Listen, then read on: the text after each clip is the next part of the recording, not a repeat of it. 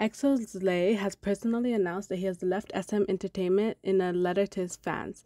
In a handwritten letter to EXO-L around the world, Lay announced in English that his time as a SM Entertainment employee has ended, stating it's time to say goodbye as an employee of SM.